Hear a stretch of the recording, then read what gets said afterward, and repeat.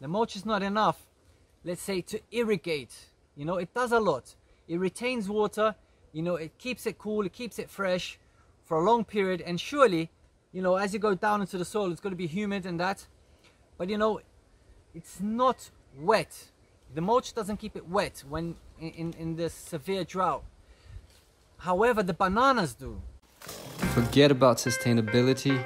You want to enrich ecosystems. Every being is equipped to live a positive, energetic balance. Keep it pruned. We are cultivating abundance. Not a problem to cut down trees. The problem is not planting them.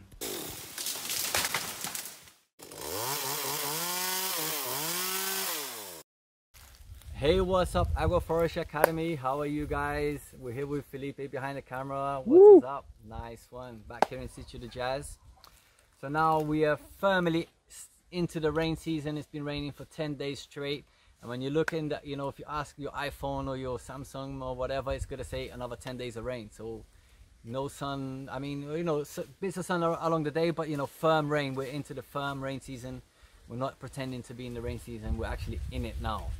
And what has this drought season taught me? We're here in a 6-year-old, going into a 6-year-old system. This system here, 5.5 years. And as time moved, you know, as the bananas, with time, the bananas stopped being the main organic matter producer, and I became more reliant on the eucalyptus. And I've been very chuffed, very, very pleased with the eucalyptus, the amount of matter it produces. You know, it's been very satisfying. You know, enormous amount of cuts a year, massive amounts of organic matter. But I have to admit, you know, in the height of the drought, which this has been one of the worst droughts, we went for a full 5 months, no rain, not one drop. In the height of the drought, even when if you have this much mulch, you know, being eucalyptus mulch, being, you know, we got moved into our avocados, now we're pruning some avocados, so even some avocado mulch. Even if you have this much mulch, you know, in the height of the drought, if you look under it, it's dry. The mulch is not enough, let's say, to irrigate. You know, it does a lot. It retains water, you know, it keeps it cool, it keeps it fresh for a long period. And surely, you know, as you go down into the soil, it's going to be humid and that. But, you know, it's not wet. The mulch doesn't keep it wet when in this severe drought. However, the bananas do. However, the banana mulching does keep it wet. So what am I saying? Banana is not just mulching, it's irrigation. All right, banana is irrigation. When we're pruning eucalyptus and other trees, I can't consider it an irrigation. It's mulching, it's covering the soil, it's keeping it fresh, lots of nice things. But it's different when you have, say, like prickly pears or bananas, you know, them kind of cultures with a lot of water inside. Because that is actually irrigation. You know, these systems have no irrigation for the last couple of years. They were only irrigated for the first 2 years, maybe to the third. And so we've gone for about 2 full years here with no irrigation. So let's have a look at what's happening here. See here? There is a lot of organic matter. There is an enormous amount of organic matter. All leafage, you know. There must be so many animals in here that I'm even, you know, worried about putting my hands. I know there's a lot of... Let's have a look.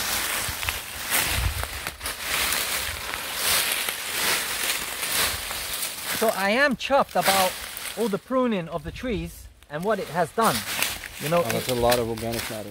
It is producing, you know, soil, and it is this much organic matter produced locally. There is a lot of life. There is a lot of fungus, so there will be a lot of nutrients available to my trees. So I'm totally satisfied with this organic matter, this material being used. Now, there's just something bugging me. I really just want to have more bananas in the system in an advanced stage. We have lots of bananas initially, but what happens as we move on, you know, 2, 3, 4, 5 years later? The tendencies for the bananas, you know, to kind of like be substituted, and, you know, their time has kind of, you know, we learned a lot about this, you know, like, oh, the bananas, a lot of people preach it like, you know, you harvest it for 2, 3 years and then, you know, you let it go. Obviously, in this system here, we have introduced the taller varieties of bananas. We introduced this 2 years ago. So like at a second stage, we've got videos about this when we introduced it. At the second stage of the forest, we can introduce varieties. These are burrow bananas, but they're the old original varieties. They're not the new, you know, hybrids or nothing. So these old varieties, they're quite tall. So with a, you know, few years into the system, I introduced these, and it's been great. So I just, you know, I want to keep on doing more of this. I want to take this technique to more areas, because I'm really feeling to have more bananas in my systems, even when they're advanced further down the line. Now, okay, so I've acknowledged that I want to have more bananas. Now, how can I, what for? For irrigation. Okay, when? In the drought. Okay, so what do I need? Water in the drought, these bananas. Now, these bananas have been growing with us throughout the drought. They were thinned out in an initial idea of, you know, thinning them out, leaving just one, so I could, you know, possibly harvest some fruit of this single banana. Now, you know, we've been discussing it with Felipe, and we've come to the conclusion that yes, I could probably harvest some bananas here. But what is my plan? My plan obviously is not to harvest, we've acknowledged that. My plan is to have maximum amount of water in the drought. So the idea is to maximize, so I need to store water for the drought. How am I going to have the maximum water in the drought? So I need to have optimum, I need to have premium amount of banana growth in the rain season to capture the most amount of water and the most amount of moist, so that in the drought, I'm chopping them. So if I leave these bananas that were growing through the drought, then they're healthy, but they're not the A-rate bananas. They're not the healthiest. I'm actually quite pleased, since they were growing through the drought with no irrigation. So I actually think these are quite nice bananas. But you know, if I wait for these and I go through the next few months and I'm making the most during the rain season, I'm investing the energy into producing this fruit.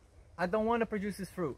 So the idea is we're going to bring it all down. We're going to bring all of these bananas down, so that now at the very beginning of the rain season, we spend the whole rain season producing, you know, volume, producing organic matter, storing water, capturing water in the banana state, you know, in the organic matter, you know, very wet organic matter material. So to be premium, and so that I can come, you know, next June, maybe even July, to be harvesting bananas that were grown the maximum amount of volume, because in the premium time of the year, during the 6 months of rain, you know, and harvesting this water when I most need it midway through the drought. You know, when I get to the second half of the drought, I put all of this water down, and it's like, you know, it's an irrigation that will take me through to the end of it. So this is the key, to be using the rain season to capture the most amount of water, so that I have that available when I really need it. So not making the most of it now, not waiting a few months in the rain season to produce my fruit, because then I'm not maximizing the amount that I can capture. Because if I prune this, then it's gonna, you know, send information to new shoots, and I'm gonna have lots of new babies. I'm gonna be able to take some seedlings to expand this variety to other areas. We're gonna have some fresh new shoots that are gonna make the most of the rain season. And when we come a year from now, or 9-10 months from now, he's gonna be chunky, you know, healthy bunches, and then I'm gonna harvest that water. Even if I don't harvest the fruit, which there are good chances that I will harvest the fruit, if I can already choose some that have already sprouted, 1 or 2, I will actually even harvest fruit from by the time, because it's gonna be optimum. It's gonna be growing all through the rain season in healthy soils and things like that. All right, so you know, I'm gonna go ahead now and prune all this down and show you now, as you can see, in the next step. All right, so we're back here in the plot. All the bananas are down. We cleared the system really nice. Okay, we've got loads of leucaenas sprouting, re-sprouting from harvest during the drought as well. We're harvesting quite a little bit of leucaenas here in the drought. Really nice. Some of these eucalyptus, I was really tempted. Oh, you can see there, you can spot some other trees that the birds have been planting. So in the system already, loads of bushes, shrubs and trees that the birds have been filling in. So it's cool, because sometimes one of our plants fail and then it fills in the gaps, and the eucalyptus, as I was saying, it's not really on spot already to bring down as well. I really love managing the systems as a whole. My intention was bring all the bananas and all the eucalyptuses down, but they're still on a resprout. It hasn't been, it wasn't just the other day, it's been about 2, maybe 3 months that I've pruned this, but it was still in the end of the drought, so it didn't involve that much eucalyptus, but it's nice and green coming off the drought. So I'm gonna let it beef up a little bit more. We're definitely gonna get 3 cuts of that in this rain season. This one, you know, in a couple of weeks, and then one in the middle and one towards the end for sure. It's not yet occupying more than 30% of the emergent layer, so at about 25, which is, you know, the ideal, but we can hold on a little bit more, you know, and it's still, if I had brought all the bananas and all the eucalyptuses down all in one, it might be, you know, too much of a clearance for some of the coffees and some of the ground lower layer plants. Not too much, it's not so sunny with the clouds, but still nice as well. Do it in 2 stages. I appreciate doing it all in one go, all the new fresh sprout information all together, but as well in 2 goes, it's fine as well.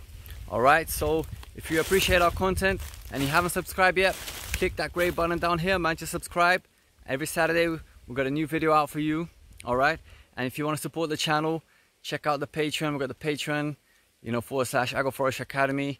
You'll be taking part in Q&As with us and things like that. Alright, so speak to you guys soon.